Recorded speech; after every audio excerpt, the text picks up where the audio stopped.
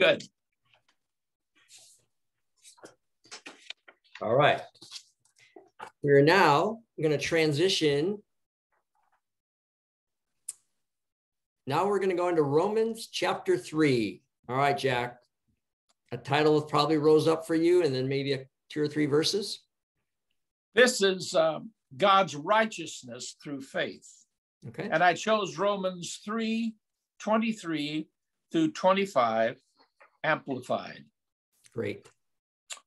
Since all have sinned and continually fall short of the glory of God and are being justified, declared free of the guilt of sin and made acceptable to God and granted eternal life as a gift by his precious, undeserved grace through the redemption, the payment for our sin, which is provided in Jesus Christ, whom God displayed publicly before the eyes of the world as a life-giving sacrifice of atonement and reconciliation, propitiation by his blood to be received through faith.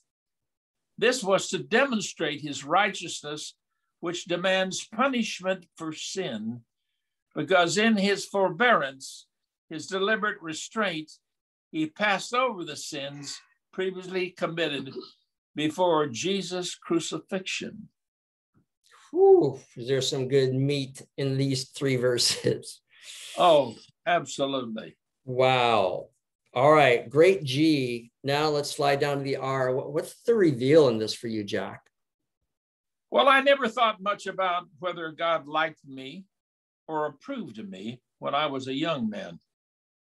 Only after I truly experienced God's love, his total, unconditional, overwhelming love, could I say with all honesty, yes, God likes me. He approves of me. He likes spending time with me. He likes hearing me when I talk to him. And he likes talking back to me through his word. God loves me and accepts me. Isn't that a deep desire of all of us? I would pray so. Yeah. I would pray that the men wanted more than anything to have the love of Jesus Christ in their lives. And to have a personal, heartfelt relationship with him. I think that is so desperately important. If you want to have the peace that passes all understanding, run to the Lord. What a great, great reveal.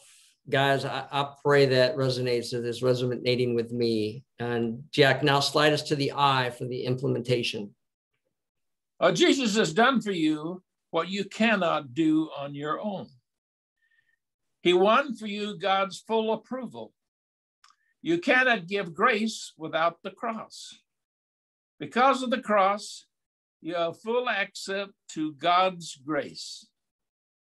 I mean, wow. The Lord went to the cross. Yes. Gave his life, shed his blood for you and I, so he can stand in the gap and cover you for your sins.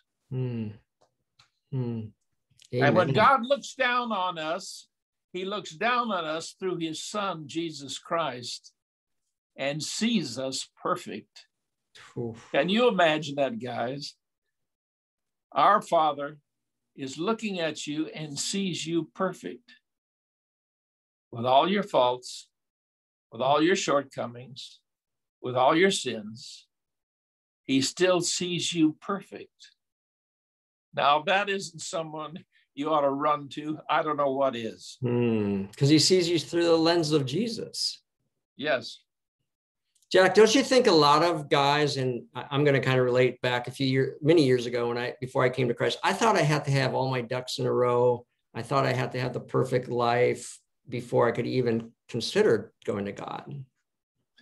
God accepts you just the way you are, with all of your faults, with all of your shortcomings, with all of your blemishes. He still loves you. Yeah. He still wants to have a relationship with you. It's just that simple. So powerful. All right, Jack, pray us out in Romans 3:23 through 25.